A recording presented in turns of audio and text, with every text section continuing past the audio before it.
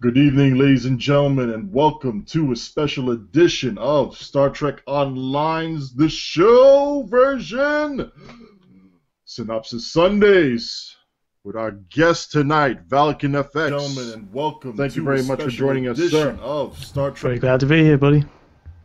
I'm joined by our usual panel of the show, Trek Wednesdays, starting off with the man who has been known yet not known. Our chief emergency role-playing hologram who fills us all with awe of inspiration and immersion. Zeph from Zeph Films. Good evening on this wonderful Sunday evening. We have our chief instructor who just loves to give us structure for instructions, Teacher Kirby. As soon as she figures out how to unmute her mic.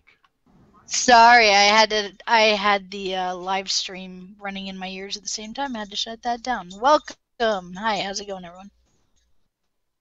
Our chief of cheesy tactics that hates torps and loves to give me all sorts of harassment, Captain SOB. Hello. And our chief logistics officer, the man who has more fur than the Yeti and Bigfoot combined, and still somehow manages to remain cool on a hot sunny day. Timberwolf, kick this thing off with a good house, sir. And Bigfoot combined.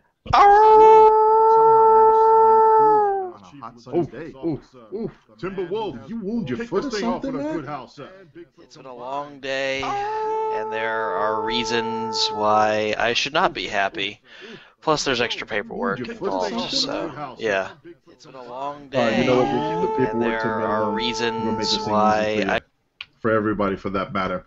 We're just going to jump straight into this here with the builds function first, and then we're going to have a brief message by Valken FX and see what's coming down the pipe for him and his stream core. Straight off the bat, we have our first build here tonight. We're going to go to the KDF Ingeresereth. What do you guys think of this thing so far here from what you've looked at? I would make a few changements. It's overall pretty well laid out. The console layout is pretty damn good. The bridge also layout is pretty good. There's a few changes I would do personally, but it's personal playstyle. And there's one lack of something I hold deeply to any build, no matter what it is, but it's the 3-piece Iconian. But if you're working without reputation, the Kabali set's really good, apart from the shields. I would probably swap to Assault shields, if anything. Reverse shield polarity, I feel, is kind of almost a must, especially with a fabrication engineer. He's obviously going for a pure threat tank, and he's going to be taking a lot of damage, so not having reverse shield polarity, I would actually scrap the engineering team. Have the emergency power to weapons 1 and 3 and reverse shield polarity. He's already got enough healing there with the Orcs Destruction Toady and the Hazard. He's got plenty of hull resistance. He's even got a feedback pulse in there. He's running part gen, so the feedback pulse works pretty well. I'm personally not a fan. This is a personal opinion, but I don't like running Omega of Delta. I know it keeps the attack pattern upkeep, but I can't bring myself to run a Beam Firewall 1. But that's a personal opinion. Spence? Oof. I would just... One thing I would do here is I'd agree with that reverse shield polarity. Weapon-wise, the meta is shifting into using a plus beam setup, so I would look into getting the Terran Task Force Disruptor and the Advanced Radiant Anti-Proton Beam Ray from the Terran and Iconian reputations, and putting those in your first 2 4 slots, and then grabbing some nice plus beam locator consoles. Buff-wise, the polarized hull I would personally replace with a science team. The FOB 1 is a good safety net, but if you could put a chemo there, even chemo isn't as good as it used to be, so if you don't have it, it's really not worth spending the money on. What's the ensign level command ability that gives the shield healing? Overwhelm something? Overwhelm emitters. Overwhelm emitters. I'd move the TAC team to where the Fall 1 is and put Overwhelm emitters 1 where the TAC team currently is. That's what I'd personally do. That's a good idea. I'd also recommend coffee. It will help. Lots and lots of coffee. Agreed. Oh, and I would go with the full Iconian 4-piece myself. It kind of looks like this is in transition because we have, obviously, there's a lot of work put into it with the investment with the Crit D3 pen arrays.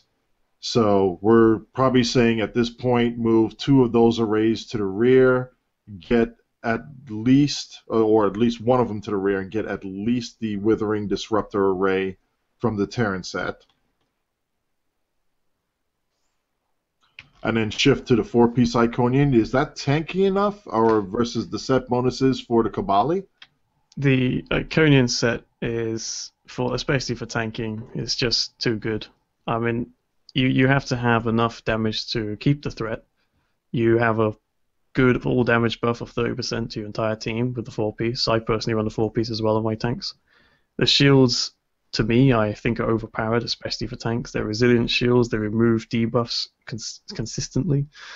The engines are pretty fast engines if you go past most other shields set bonus engines, so it keeps your defense up. Hell, even the warp core is pretty decent in the sense of giving you weapon power. To be honest, nowadays we just use it for amp. The warp core doesn't matter. If he doesn't want to run the 4-piece, you have very many variations.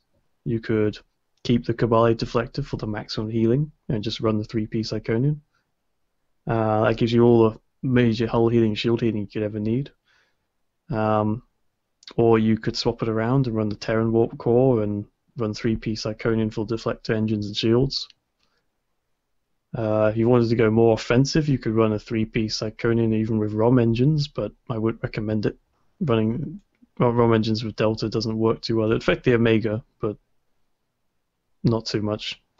So he's better off with a 4-piece Iconian or a 3-piece and a Kabali Deflector. Personal choice. I also just saw the what console's that? The Constriction Anchor. I would replace that with the Polymorphic Probe Array, that's a plus 25% Cat 1 damage bonus for your anti-proton weapons, and it's got a nice clicky that can do decent in some runs. And that's available on the exchange for around 5 to 6 million, I believe. Has anybody had a moment to look at the skills? Yeah, I've had a look at skills. I've done a lot of skills in time, and especially for threat tanks. But in general, you want to run a lot of things. I think the 9 points in threat control is a bit overkill. Those last red points don't really bring much to you in terms of even resistance as well as threat. He's better off putting those back into the power systems. He's got 3 points in auxiliary and weapon performance, which pretty much as a base gives him low auxiliary and weapon performance, and that's pretty much what your entire ship runs off. So he's better off putting the auxiliary performance and weapon performance back up to 6 using those 3 points. I've also seen that he's where was it? The full 9 points of particle gens. It will affect his feedback pulse, but those 3 points will probably finish off the rest of his base power level points.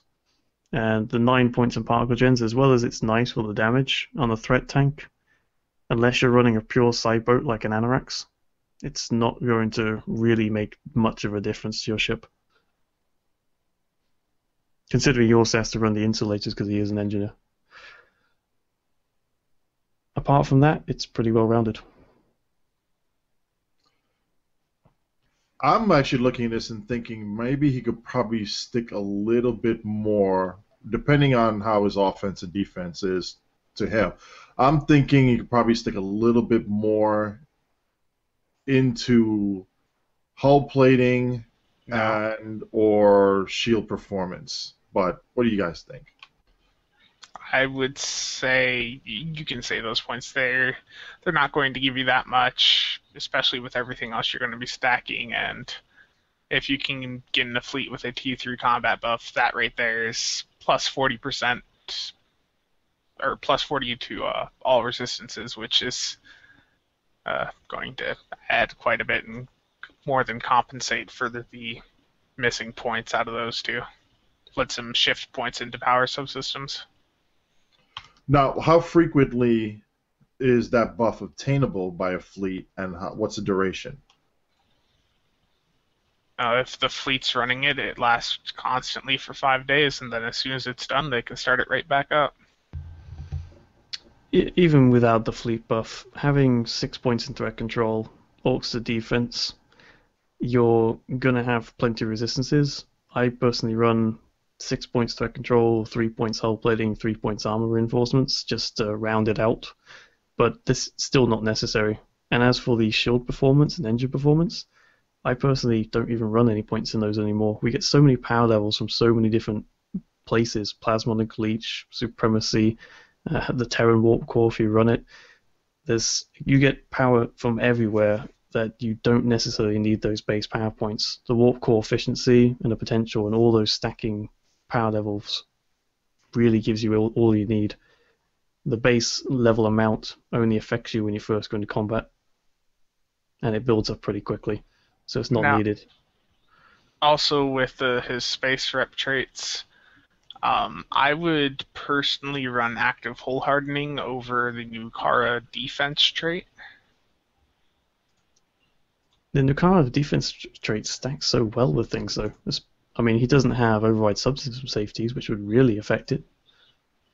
But if I recall from the Agronauts, most of them just swear by that being the best defensive trait.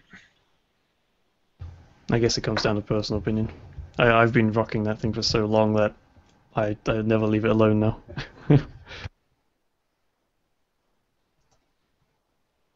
So either works. Now I just took a look at his notes tab here, and I would remove the damage control engineer. You're running the 2 copies of emergency powered weapons, so that DOF is doing nothing for you. I would replace that with, let's see. He could use a battery DOF. I noticed he's running weapons battery, shields battery, and the energy amplifier. So he could do like the good. A maintenance engineer for Inch Team cooldown, being he's going to want to drop one of the Inch Teams for an RSP. Very true. Very true. I'm just going to apologize for my mic because it's a better sound level. I forgot my gain was turned up. It should be. Yeah, we're waiting for feedback from the audience, but thank you very much for noticing that.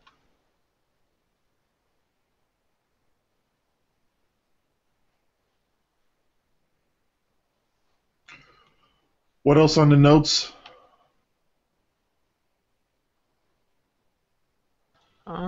They've got 2 development lab scientists for the debuff to feedback pulse. I would replace one of those with another maintenance engineer, so you have that single engineering team on global. And then,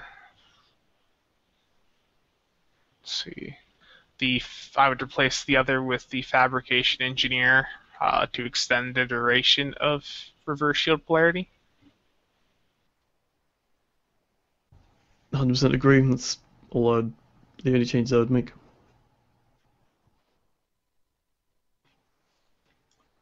Anybody have anything else to add for this build?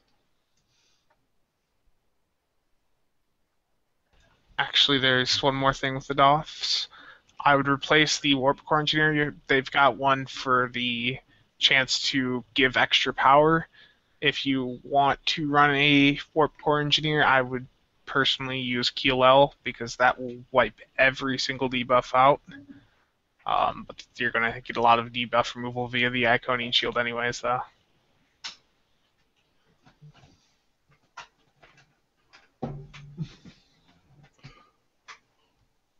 All right. Well, thank you very much, Larry Smith 13, for submitting that. We're going to move over to our other build here. This one brought to you by Torp Viper. Let me guess. It's a cannon build. I actually have a very good recommendation for this one. The removal of all torpedoes and replacing with, I mean, if you want to stick with cannons, just like 3 more dual heavy cannons, 4, or even better, beams, right, Odin? Really? Really? I got a high yield torpedo for you. Where would you like it? I would like it targeted at the listings that are 1 EC below mine. We can make that happen for a price. Give our folks a moment here to go ahead, Valken. So I was just going to say you could aim that torpedo at the torpedo code. Nah. All right, so we're looking over this one here. Looks like we have what appears to be the Terran photon torpedo, neutronic torpedo, hence biomolecular, and the Terran withering disruptor. And with that, we have the 2-piece Mako, 2-piece Iconian. That'll give you at least 3 hot restarts. Shield defensive bonus ability. And the 2-piece Mako would give you the plus 25% Cat 1 photon, torpedo damage, not photon, all torpedo damage. Looks like he's got 2 Omnis and a turret. Is that Tetrion turret part of a 2-piece set, or? It is part of the what I call the butterfly set, or you have the core, either the Tetrion Omni or turret, and then what else? There was a console and something else, wasn't there? It's the temporal disentanglement suite. Yes, okay. Thank you. That's the proper name. Yeah, yes. Here's a console. He does have the console on there, so he might be going for the 2-piece bonus. Which wouldn't do much, honestly, unless you're running a bunch of Tetrion weapons on there. A while ago, and if you remember, we did come up with a prospect. I don't know how much you tested it, but the double Tetrion Omni. So you have the entanglement suite console, the Tetrion Omni, and then a crafted Tetrion Omni, and then a kinetic cutting beam. I don't know how that worked out. And then you just beam firewheel 1s the 2 Omnis. It worked well for procs, but ultimately I ended up going away for it to do something similar like this. But I'd actually went and used a Omni with over and another Omni just for the Tetrion itself. The Tetrion proc, when it happens, is nice, but whatever. I had the Omni with a beam overload, so either one of those 2 Omnis on there would get the overload. And hey, look, a little bit extra would help, but it's not necessary as far as energy weapon, especially when you're going for full-on torp boat. All your energy weapons are going to do is either add debuffs or be weapon procs or attempt to get exploit procs so that your torpedoes will hit harder.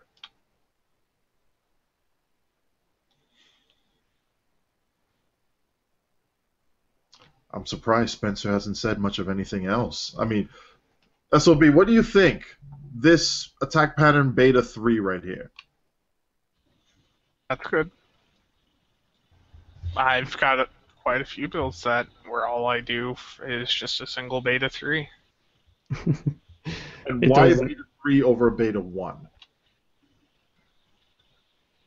I don't remember the numbers specifically, but if I recall, it was mathed out to be potentially better in some situations for attack. Now, would it be anything crazy here to say if we swap that beta 3 for an omega 3 and then put the beta in beta 1 position? Wouldn't that give this person here a little bit more flexibility as far as offensive capabilities? True. but now he has to only run one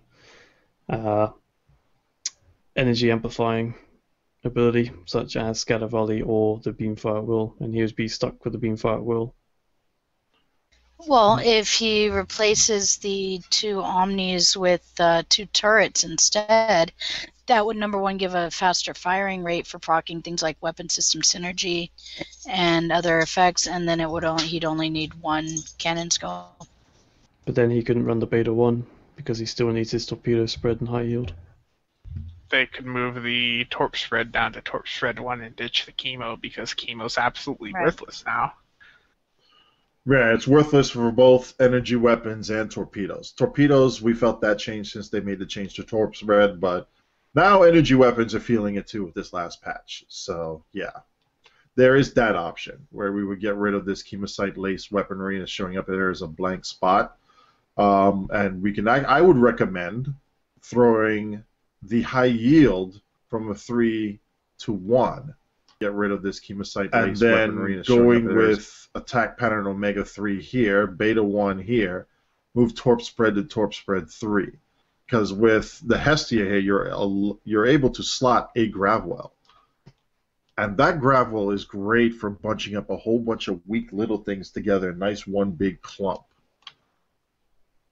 And that clump can all be shot down by, oh look, your high yield or your torpedo spread. And when you're throwing down a lot of torpedoes and you have concentrate firepower here, is what we can see, you're going to have high yield spam like crazy on big targets. Now, if you're looking to, say, the opening of an ISA, for example, you're charging in, queue up a torp spread 3, put concentrate firepower 2 on the cube that's there. It's a regular cube. It's not going to take a lot of beatings, but you'll have at least a concentrate firepower on that target.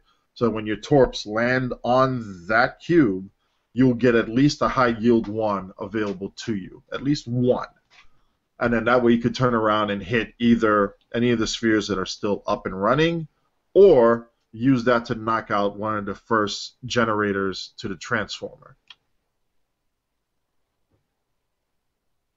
Now, what I'm shocked that none of you caught here was this emergency power to weapons 1. Remind me again, how much does weapon power benefit torps? None. I imagine he's just using it for doesn't. draft weapons. I imagine. Yeah, I would. Sorry, go on. Sorry, go ahead. I was going to say, I would imagine he's probably using it for the energy weapons and the innate damage bonus that it has.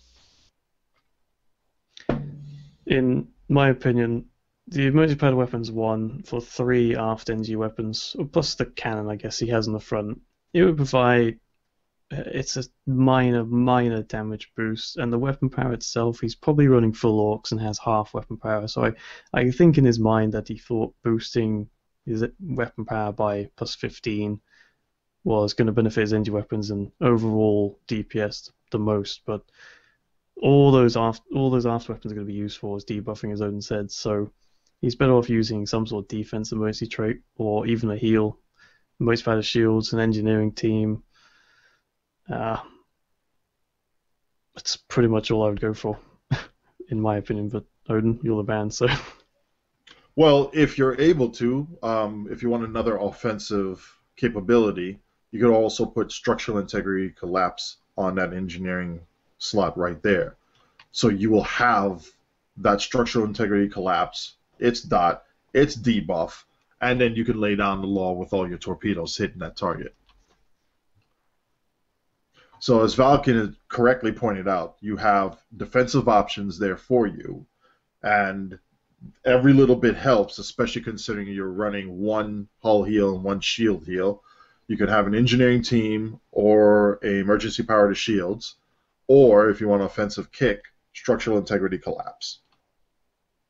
If you're finding yourself in need of maneuverability and or some sort of defensive measure, you could always replace concentrate firepower 2 with aux to inertial dampeners. I'm a fan of that. If you really are in a situation where you're not going to lay down more than one concentrate firepower per major target, do that.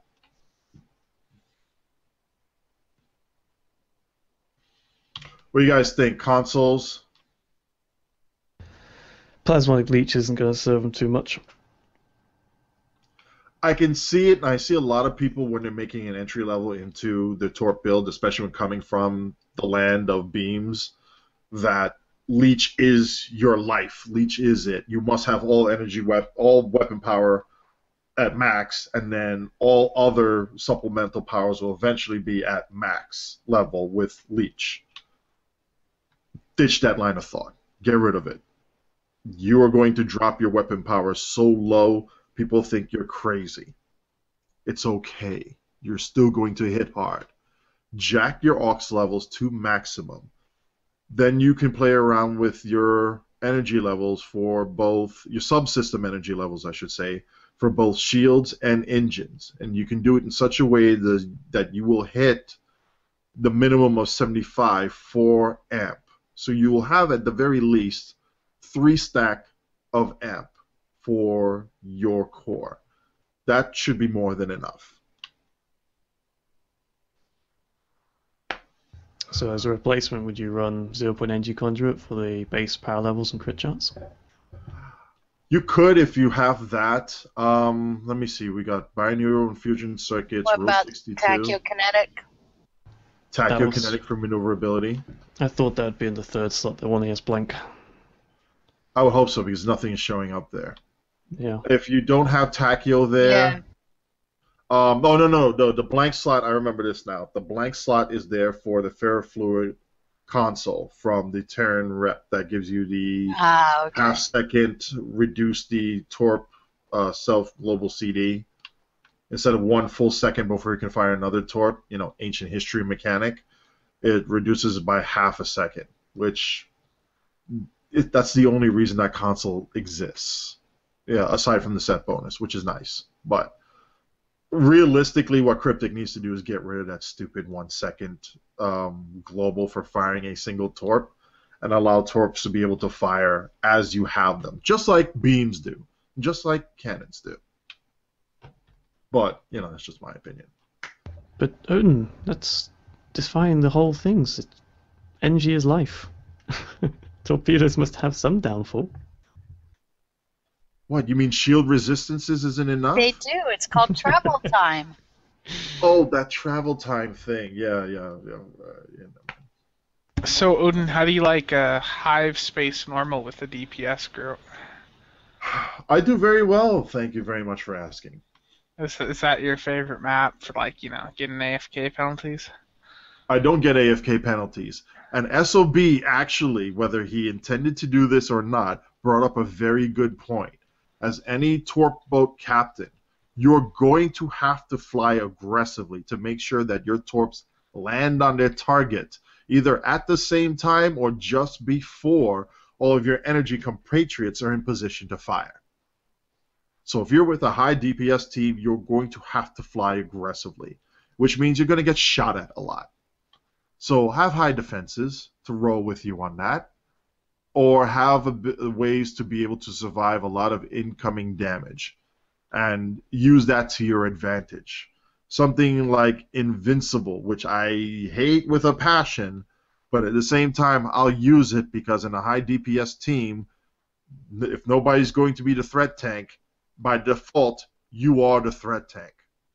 Throw in a grab well, and threat is going to you unless you have somebody who is dedicated to be a threat tank.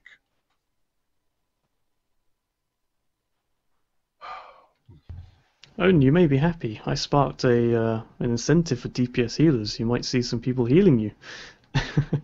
Well, Captain MK does that already. In the Hives, that man nannied the hell out of me. And I say nanny not as far as, oh, he's just there just to make sure that I get all the deeps and, nobody else gets anything else. But as far as I should use this term, tending to my structural and medical needs. He made sure that if I took a scratch, that I was band-aided up and ready to go back out. I took a page out of Tankio and decided to promote a lot of DPS healers recently, so hopefully a lot of new builds will be coming out for those. I look forward to seeing them.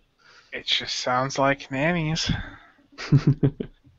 There's a difference between the philosophy of nannying versus making sure that your team is alive and well. Yes. And they're not necessarily sacrificing their DPS and boosting one person's DPS in order to do it either. All right, here's a good question here. Starship targeting systems. What do you all think? 6 points at most. With the way skill, sorry, are we going over the skills? Yes, we're going over the skills right now. In terms of most things, even though you've only got 3 or 4 NG weapons, I still think you can put the 9 points in, because when you think about everything else there is, what points, if you took 3 points out of weapons training, the tier 1, where are you going to put them? That you wouldn't already put them in anyway.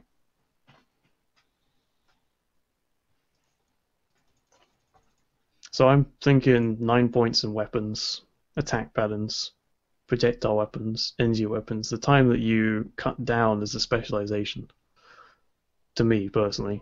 Because you're supposed to be hitting as hard as you possibly can, and you're already going to have nullified weapon power anyway. They might as well hit as hard as they can in terms of base damage. Because in terms of defensive points and power levels, the only time I think that you're going to be struggling is because you're not running things like Plasmatic Leech and Supremacy. You're going to have to invest more into the subsystems. So the shield performance, the engine performance. Which is one of the things that I wanted to do here with this build. I'm actually starting to fill it out right now live. Go over a couple points with you all on it. Subsystem repair. Back in the day, that thing used to actually be good, but could anybody explain to me why it's just kind of a... Well, everyone always runs emergency powers nowadays, and that gets rid of it. Engineering team gets rid of it. Iconian shield gets rid of subsystems, and the overall points itself, I think, if I remember rightly, only lowers the downtime of you being disabled by 2 seconds.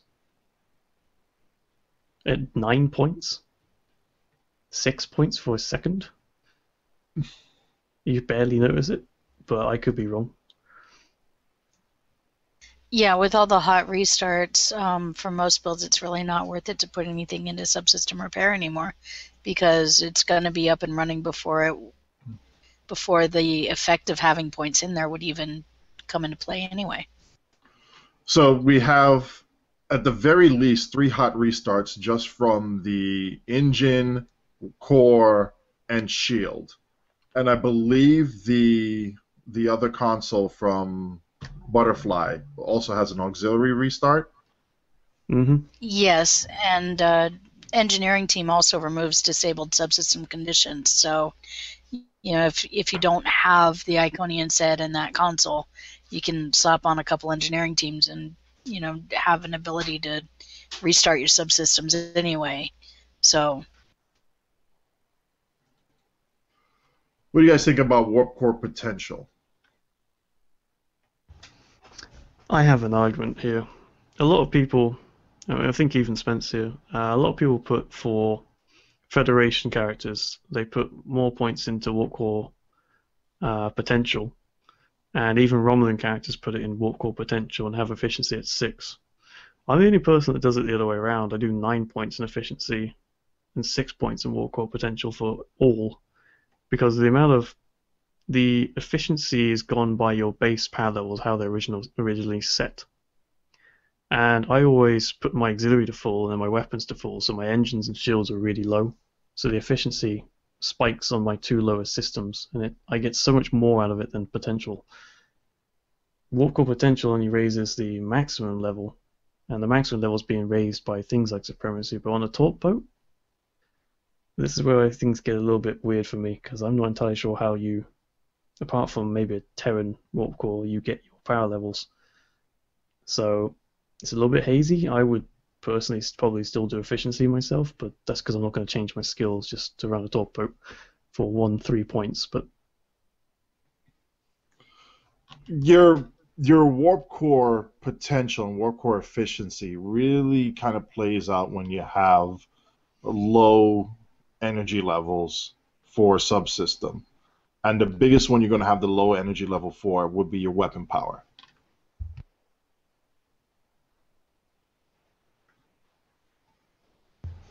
So in a sense, it's still, to me in that aspect, still benefits over the potential. I mean, you can just put 6 and 6, but I always do 9 on efficiency. There's somebody in chat asking why 9 points into Starship batteries.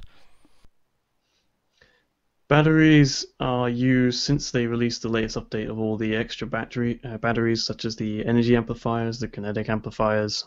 They all give you large damage buffs for a period of time, and the more points you have in batteries, the longer they last. And more points in batteries also helps, I think, with cooldown, unless that's just the duty officer, but the main thing is for the duration. No, that's the duty officer. Yeah, it's the duty officer. Yeah, 9 points in batteries literally doubles the duration of most batteries in the game. Yeah, so I was going to say, with the latest batteries, it's the duration. Most people only used it for the red mag capacitor before, but new stuff changed that. I was just about to ask, does that also affect the red matter capacitor? Yeah. Yes, it does. I'm a video guy, I'm not a build guy, so yeah. Right now, to me, this kind of gives me the core of the generic torp boat. Now, if you're going to throw a little bit more onto energy weapons here, like say, for example, you swap ships, you have a couple ships that are going to throw down a lot of energy weapons fire, but you still want your torps to hit hard, yeah, you definitely can max this out. And heck, why not? Well, you can't do that here. Let me see, how far can we take this up? Yeah, that high. Whatever. But at the very least, you could do energy weapons there if you wanted to have a little bit more kick out of your energy weapons. I did this once when I was running a lot of cannons, but, just for fun, or my beam overload build. And it was a bit hilarious, just to see some of the numbers you can get there without maximizing everything in the energy weapons. So if you kind of swap in for like a little holiday outside of torps, yeah, you can do this here. But as far as a base build is concerned, more or less here. Do you guys and gal have any advice as far as what we can do specifically for this particular build? I added the 6 in grav gens because of the grav well. You're not getting a lot out of your part gens, so at this point it really wouldn't matter. You're not going with an isokinetic cannon kick. This one you could do a feedback pulse build on it to replace the grav well, but I think you're more of a hold 'em and nuke 'em type, so grav gens will get you more bang for your buck. I will say 3 points in threat control. As you said yourself, you're going to be taking aggro anyway unless there's a threat tank in there, and your 3 points won't affect their 6 and all their consoles. And the 3 points will give you more resistances overall on your ship when getting hit. That's something I've actually been toying around in my head, and I was going to ask you and the Agronauts as well, especially considering that, when running with the Agronauts, if adding 3 points into threat control is going to throw them off. Because as a torp boat, if you're going to go in a pug run, and if you are doing the majority of the damage, you're going to get shot at. Period. End of discussion. So, with that said, when you start going into the higher end runs where you have other people who are designed to grab threat, you adding points into threat control, would that be more of a boon for you or a bust for them and by proxy you anyway? The 3 points in the threat control, it really only goes in there for resistance. It doesn't actually add that much threat control. It's only when you start going to the 6 points it really starts adding up. But as you do grab a lot of threat anyway with torpedoes,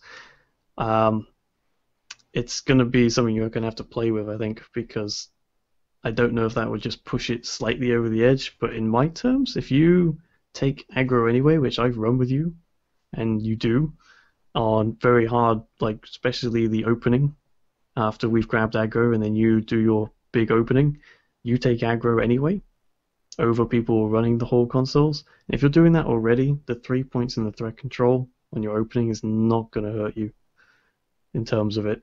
And then it should subside back to the aggronaut. So we're going to load up 3 points here to threat control. And you know what? I might actually do this. I'm going to respec and do this exact same build loadout here. Now, if I'm going to throw on with a grav well, let me see here. A little bit more defensive. Shield performance is there. Grav gens. Power insulators, is that really going to play into it? Because I've tried this beforehand. The Borg still drain the heck out of my shields, no matter what. I would recommend the hull repair. Just for the sake of it, because you're going to need all the healing you get. And if you're running a limited amount, you might as well get every bang as you can out of the healing. It's like those spare points, where do you put them? To me, just put them in the defense. Apart from maybe armor reinforcements, but they don't really give much nowadays. Now, I don't know if you have enough points for that. We still have enough points here. Put 3 in weapon performance again, just to add a little bit more kick to the energy weapons, even though it's only going to contribute at most with this type of build, at most maybe 15%. Wouldn't the impulse thrusters be better? Depends on that, because if you have the tachyokinetic replacing the leech, you technically would have enough maneuverability. You never have enough.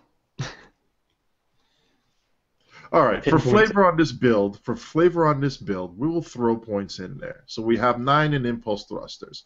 We'll put 3 in armor reinforcements. I gotta head out, see you guys. All right, have fun. Thanks for joining us. So we have this much right here. So we're good here with that. And thank you very much, Agent Existence, for the tips on that. Saying that armor reinforcements and hull plating have a horrible drop-off as you add points. So 3 on them should be more than enough. Even 3 nowadays, it's minimal. It's the amount of scalings, yeah. But every little helps, but I wouldn't go for any more than 3. Agreed.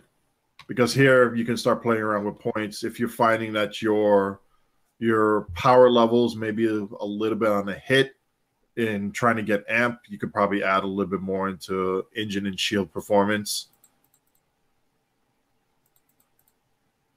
299. Let me see, where can I suck out something here that wouldn't be too bad?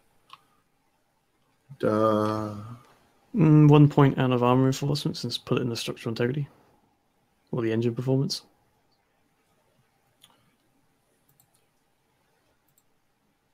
And then I have a half a point that's going to sit around and do nothing. I was actually going to pull out from hull repair, drop that down to 6, pull that up there, and see where that goes. Sounds good.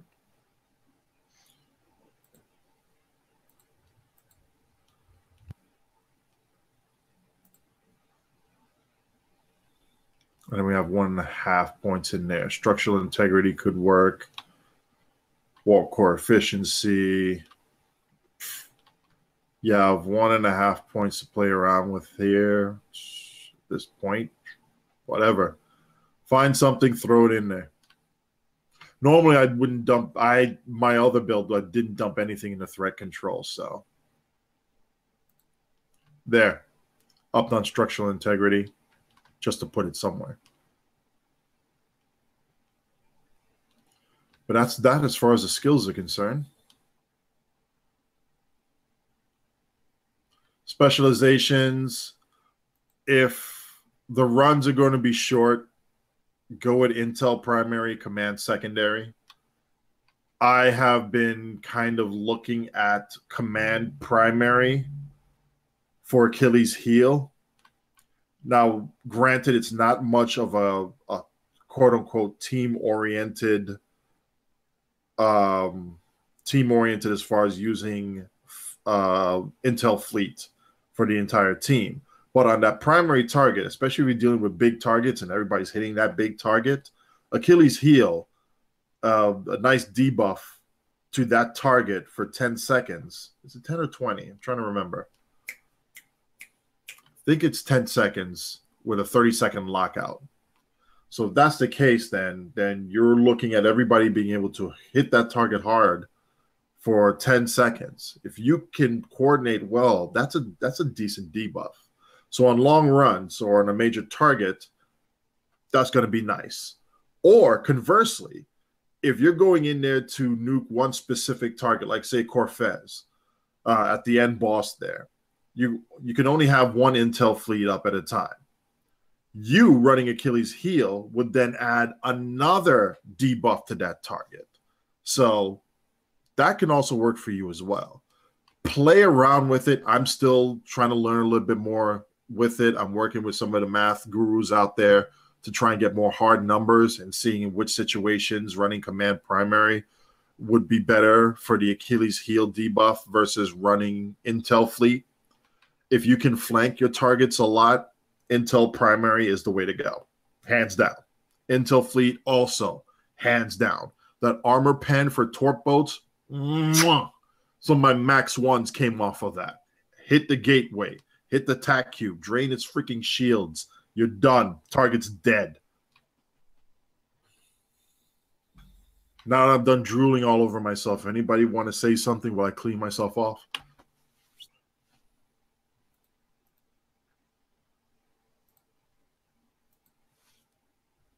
Silence.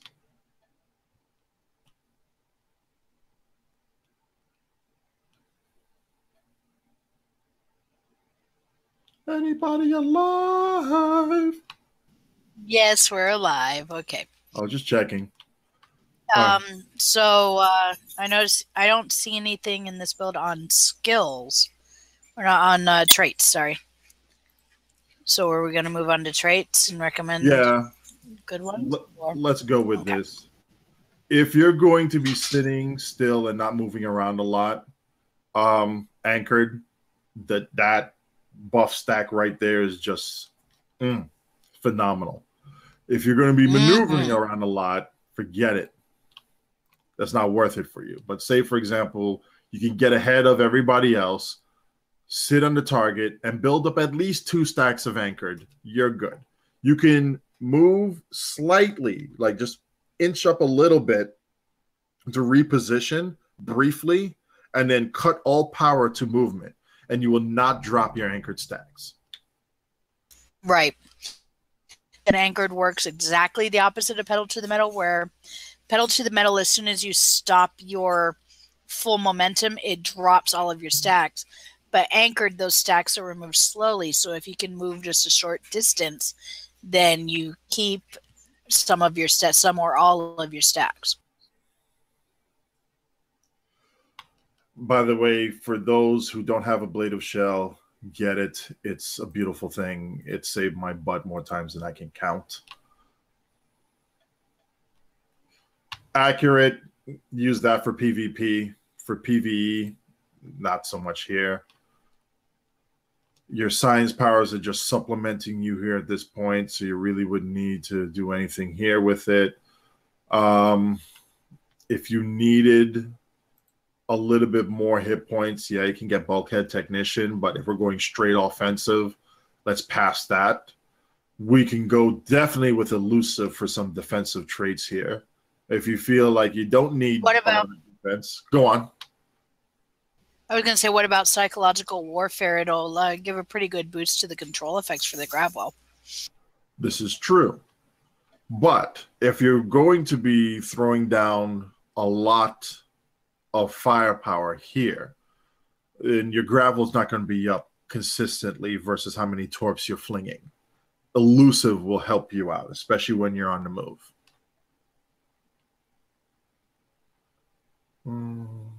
Failsafe will help. I find in PvE it doesn't work nearly as well as it does in PvP. That's just my own personal opinion, though. But that is an option if you feel like you need a bit more defensive capabilities, fail-safe scramblers there. Fleet coordinator, that's definitely a thing. Hold on, let me put elusive back there. Fleet coordinator here. Fluidic cocoon for Hive probably be nice, but again, not necessary. Helmsman, if you like to maneuver a lot or use evasive maneuvers to put yourself in a better position, that works nicely. Let me just put it here. I kind of flip-flop between this depending on the map and pick up something else. Innocuous, reduction in threat, and a little bit more critical severity. Intense focus is kind of a inspirational leader. Also, when it triggers, it's great. But when I look at my overall combat on matches, I don't see a lot of times that inspirational leaders up, let alone stacking. And I'm spamming abilities left and right, so it's not there for me. I have it. I've just dropped it. Most times I just dropped it. Every once in a while, I'll pick it up just to see if it does anything, and then I remember why I dropped it. Intimidating strikes is nice in its concept. In practice, in PvE, it's in PvP though, it's very nice. It's very, very nice. Invasive control programming. Just gonna leave that one alone for a minute because there are some builds where you can use that and it would be very glorious for you. But for this, straight up as is, we'll leave it alone for right now. Kinetic precision, bonus shield penetration for projectiles, that's there. It's 10%. Doesn't feel like much, but it helps a little bit, especially when you have things like self-modulating fire not available to you at that point. Kinetic precision helps a little bit. Pattern recognition, if you needed more defense and you're constantly in combat, then yeah, that'll help.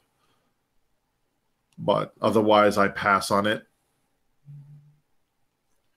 Projectile training, that is very, very, very good. Very good. Must take. Must take. And self-modulating fire, there's the bad boy right there that gives you big punches for 10 seconds, and then a 45-second lockout, you get nothing. But for that 10-second window, all torps that you fire will have 50% shield penetration. Done. Everything else at this point in time is just kind of tailored to your own specifics, your own likes. Now, Starship trait, since you have the Hestia, we definitely know which one you do have. Where did that sucker go? Numerical superiority. More of your buddies are focusing on that one target, the more damage you do to it. From here, it kind of depends on what you have as far as ships available to you. But say you had no other ships whatsoever. I mean, what else is there that's free that we can get?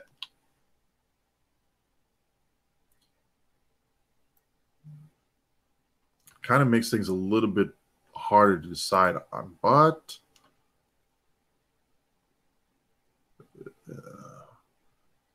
yeah, torpedo barrage, if you can get your hands on that, anytime you fire a high yield, once every 30 seconds you fire another high yield, yeah, it's brilliant, especially when you have concentrate firepower up. Weapon system synergy, this one comes off of the Manticore or the Federation ship, or the KDF and ROM versions. I forget what the names are. And I know you're listening. Whenever you get the Romulan version of that ship, just type it out for us, please. Other than that, let me see. What else is here?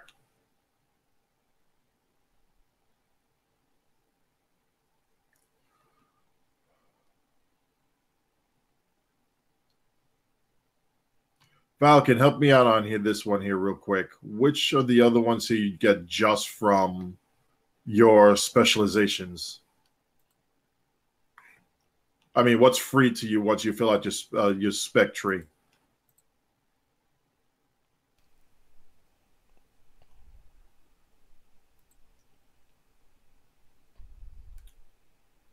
Sorry if you're trying. Improved predictive algorithms is one of them, isn't it? Yep, we got that one on there. Improved pedal to the metal. Yes. Improved command frequency. We know he has numerical superiority. Wherever it went.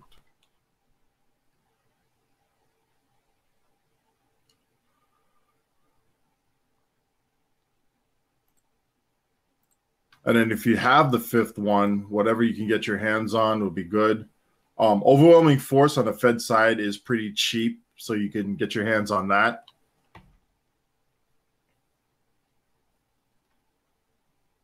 The Kobali one, if you did do that one, yes, that is an option there as well. Pretty much at that point, that's pretty good there as far as that's concerned for what's freely available to you. Otherwise, if you can get all hands on deck, if you're attack captain, that's beautiful. The torpedo barrage, it would be numero uno on anybody's list there. If you can get your hands on the Zal, invincibility works as well. There are a couple of options. If you get your hands on a Bentham, load viral warhead will work for you as well. And then the space reputations, real quick, before we close this thing out. Omega kinetic shearing, that is your bread and butter as a torque boat. 40% of whatever torpedo damage that hits hull will be a dot for 6 seconds on that target. 40% of that damage is added on as a dot for 6 seconds. So if you hit that target for 300K from one of your torpedoes, 40% of that 300K is now added as a dot for 6 seconds. I cannot stress this enough. Some people say drop this for a torque boat for something else. Don't do it. Do not do it. Omega kinetic sharing is routinely one of the top 3 DPSing traits or parsing traits in my torque boat parses routinely. I mean, it's crazy. Nukar offensive for obvious reasons. That's a Cat 2 damage boost for you. And the higher your aux levels are, the more of a damage boost you get. Run it. If we're going full out, precision will work. Where's the Terran 2? We have Dyson, Iconian, New Romulus, Nukara, Task Force Omega. They don't have the Terran one there. But Terran Tier 2 would fill in this slot here. As far as the 13.3% damage boost for your torpedoes and any slow rollers that you may have, even though you don't have any on the ship. But if you did, they would move 33% faster. In practice, it's meh. It really needs to be at the very least 50% faster in order for it to be good. But yeah, can't actually have everything you want.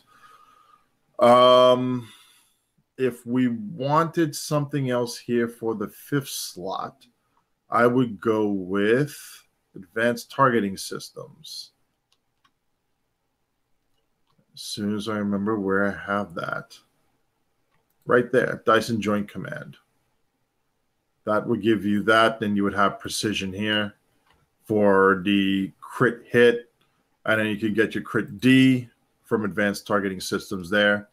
And then you can run this. Now, my personal opinion is that if you're going up against something like Kittimer Space, I personally would drop precision for enhanced armor penetration. because most of your targets are going to be bare hull. And you're just going to throw down as much damage as you can, as quickly as you can on it. So that's just it. Otherwise, I'm pretty much done with this build here. Does anybody have anything else they want to add to it? I have nothing to add. I'm here for the learning. Nope. Real quick, though, Zeph. The Hestia. What's your opinion on this ship as far as how it performs? It performs pretty good, to be honest. Now, I'm not hardcore PvP or PvEer, but it's got a really nice turn radius or turn rate, and a quick little ship. I've been quite impressed with it so far. It's sturdy too, which I like. It is a tough little ship. Little? Yeah, I see what you did there. Well, that's wrapping up our builds portion there. Did have a question as far as why the Hestia. Well, the Hestia here has something that the Mana Core doesn't. That Lieutenant Commander science slot. That gives you the ability to take a whole bunch of loosely packed little gnats, put them into nice one package there, and you could throw down a high yield enhanced biomolecular at it and watch them all go boom if their shields are weak. Or if they're a bunch of tough targets like a bunch of spheres, you can grab all them in together, throw down a torpedo spread 3 neutronic at it, hope that the first 1 or 2 torps out of that torp spread will drop enough of the power levels on those spheres to be able to actually have very weak shields for them. So that way the third torpedo in that cluster will hit each one of those targets. And you would definitely see a lot of heavy kinetic damage to all of those targets there. The other thing to take in mind is the Hestia. If you don't have the Manticore, the Hestia is actually one of the next best ships to go for a torpedo boat on the Fed side. It's actually in my top 5. Agreed. Pretty much, again, was saying if you don't have the Manticore, the Hestia is just that. They did do some seat rearrangement there, and moving the ensign going from straight tactical to a universal was actually a wise move by Cryptic. They listened to us. They finally made the change on there, and people were saying, yeah, this is a much better improved ship. Oh, the reason I wasn't saying anything, apparently my mic disconnected. Well, welcome back. Thank you. Oh, yay. Yeah, the blank spot there is Chemosite. Right now, Chemosite is, for all intents and purposes, bugged because it is not performing as to where it was last reported and how it should be performing. And we saw this with torpedoes during the torpedo spread and a neutronic and quantum phase change. But now, as of the last patch, it also affected energy weapons in the same way, where the proc rate is abysmally low, and the proc chance, as worked out by Zerg, seems to be that it rolls for crit on activation, not on actual individual shots being applied to the target.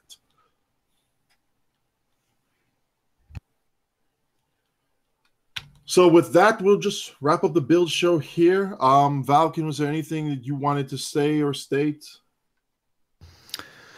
Wasn't there a next topic you were going to go right after the builds? Well, it's kind of like a bonus as far as the state of the game itself and the current performance of the client, the server, and interaction with abilities in this game. I'll try and keep that short. In the long term, in terms of builds, a lot of us can help you out. And the most important thing when it comes to ship builds, the builds help a lot, but you can run pretty much everything you could possibly imagine and still perform well as long as you got the mechanical basics down. We can help you out with builds all the time. But the one thing you have to improve on, and the main questions you should be asking instead of builds, is how do I use my abilities and how do I use my ship? Because this torpedo boat will not function at all unless he uses his torpedoes right, hits the right spread on the right torpedoes, the right high yields, uses the concentrated fire powers between the torpedo spreads and the high yields. It all comes down to how activating that stuff, and that's down to hotkeys. So maybe that's more something you can go into, Odin, but builds always help. They're the core basics of your build. But when it comes to it, if you don't know how to use the build, we could give you the best build ever. You can fully spec it out, but until you learn how to use it, you will not perform to the potential of what you could do. That's pretty much it. Well said on the end of the builds. And Val, you're doing your Twitch stream for STO tomorrow? Is that correct? Yeah, for some reason, my hottest day of the week is Monday tomorrow at twitch.tv/Mr. Valic. No, it's not. It's Valican Effects on Twitch. My YouTube is Mr. Valican. It always confuses me. We'll put the links in the show results here. So. I need to change that one day. But yes, I'll be doing the stream tomorrow. So if you need help with builds between now and then, I'll be available tomorrow. It's 5:30 GMT time, so get on Google and translate that to your time. But that goes on till 10:30 GMT. So I think that's roughly in the late-ish afternoon. Yeah, it goes from about 12:30 p.m. Eastern time to 5:30 p.m. Eastern time, if I got my math right. That's right. So I'll always be able to help you out on the builds on there. We also have a lot of fun on the stream, and not just builds, but we also go over piloting and any questions you could possibly come up with. We'll try and answer for you. And sometimes you even see Odin on the stream if he makes that work. Yeah, if I make it out of work alive on one of those days. So yes. Yeah, we had one quick question before we depart here. There was a question about I don't know how you pronounce it, Nikor, the Undying ship. Good as far as a tactical focused science boat. It used to be one of my favorite ships. It was the main ship I ran. I got into the DPS channels on that ship as a PvP build. It was running 6 beams and 2 torpedoes, if I remember rightly. And that ship is this torpedoes crap. It was one of my favorite ships. I think it's an amazing ship. As a tier 5U, especially in PvP, it had everything. As a control ship, it was brilliant. Being able to run whatever you want. I ran it as an Orkster Pat, I think. And I could run gravity wells, everything I needed. Range paddle weapons 3. I could switch around, put reverse shield polarities in, whatever I wanted. You can get really good numbers out of that ship. You can easily do, in a well-done build, flown properly, you can easily do 100k in that ship. The only problem I have with it, it's a bit outdated compared to most ships you can fly nowadays.